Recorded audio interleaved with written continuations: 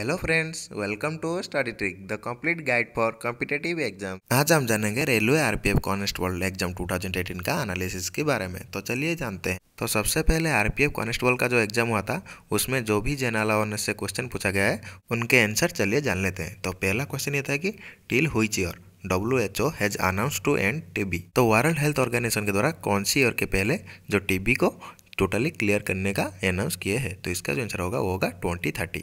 तो 2030 के पहले जो टीबी को क्लियर करने का अनाउंसमेंट WHO ने किए हैं। Second question, which protein is responsible for clotting of blood. तो कौन सा प्रोटीन जो कि क्लॉटिंग ऑफ ब्लड के लिए रेस्पॉन्सिबल है। तो इसका जो आंसर होगा वो होगा फिब्रिनोजन। तो फिब्रिनोजन जो प्रोटीन है वो रेस्पॉन्सिबल है ब्लड क्लॉटिंग का। Third question, who started local self government in India. तो इंडिया में लोकल सेल्फ गवर्नमेंट किसके द्वारा स्टार्टेड हुआ था। तो इसका जो आंसर होगा वो होगा लॉर्ड रिपन। तो लॉर्ड रिपन ने इंडिया में लोकल सेल्फ गवर्नमेंट का शुरुआत किए थे। और एक क्वेश्चन एसआई यूनिट से पूछा गया था। क्वेश्चन था कि what is the SI unit of electric current. तो इलेक्ट्रिक करंट का एसआई यूनिट क्या है, एम्पियर। तो एम्पियर जो है वो SI unit of electric current है। Fifth question, name the longest dam of India. तो इंडिया का लॉन्गेस्ट डैम क्या है, हीराकुद डैम। तो ये आपको शायद सबको पता होगा। तो हीराकुद डैम जो है वो इंडिया का लॉन्गेस्ट डैम है। Sixth question, judiciary in which part of the constitution. तो जुडिशियरी जो है वो कौन सी पार्ट ऑफ कॉन्स्टिट्यूशन में है। तो इसका जो आंसर होगा वो होगा fifth. Seventh question, which state is known as the tiger state. तो कौन सा स्टेट को टाइगर स्टेट कहा जाता है। तो इसका जो आंसर होगा वो होगा मध्य प्रदेश। तो मध्य प्रदेश स्टेट को टाइगर स्टेट कहा जाता है।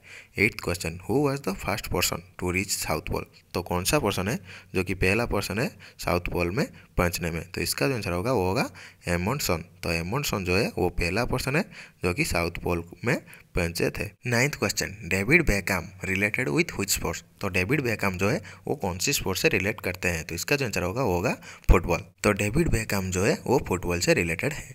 Tenth question, which state has maximum seat इन लोकसभा। तो कौन सी स्टेट में सबसे ज़्यादा लोकसभा सीट है। तो इसका जो आंसर होगा वो होगा उत्तर प्रदेश। तो उत्तर प्रदेश में जो सबसे ज़्यादा लोकसभा का सीट है जो कि 80 है। 11th question, bronze animal figure bull was found in which part of Indus valley civilisation. तो इंडस वैली सिविलाइजेशन में जो ब्रोंज एनिमल फिगर बुल कौन सी पार्ट में था। तो इसका जो आंसर होगा वो होगा कालीबंगन। तो कालीबंगन जो है वहाँ पे बुल का फिगर था ब्रोंज का। 12th question, which hormone secreted by pancreas. तो पैनक्रियाज से कौन सा हार्मोन सीक्रेट होता है। तो इसका जो आंसर होगा वो होगा इंसुलिन। तो insulin secreted from pancreas. 13th question, which gas is used in refrigerator. तो रेफ्रिजरेटर में कौन सा गैस का यूज होता है। तो इसका जो आंसर होगा वो होगा फ्रियोन। तो फ्रियोन गैस जो है वो रेफ्रिजरेटर में यूज होता है। 14th question, which player is known as Haryana hurricane. तो हरियाणा हुरिकेन की नेम से कौन सा प्लेयर जाना जाता है। तो इसका जो आंसर होगा वो होगा कपिल देव। तो Kapil Dev known as Haryana hurricane. 15th question, who is the writer of the book good अर्थ। तो गुड अर्थ जो बुक है उनका राइटर कौन है। तो इसका जो आंसर होगा वो होगा पॉल एस बॉक। तो पॉल एस बॉक जो है उनके द्वारा लिखा गया है बुक गुड अर्थ। तो दोस्तों हमारे पास जितने सारे क्वेश्चन आए थे उनके सारे के सारे आंसर मैं आपके पास दिला दिया हूँ।